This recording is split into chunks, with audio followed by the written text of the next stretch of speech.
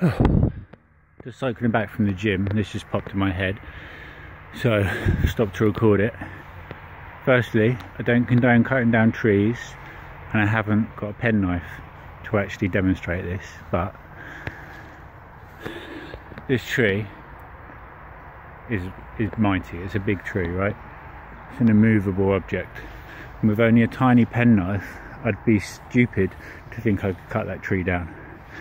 But with persistence, as with the stream cutting its way through a mountain, if each and every day I came and cut a little notch out of that tree and continued to do so in the same place, not changing my approach, not changing where I put the notch, but continuing to put it in the same place mindfully each and every day, one day that tree would fall.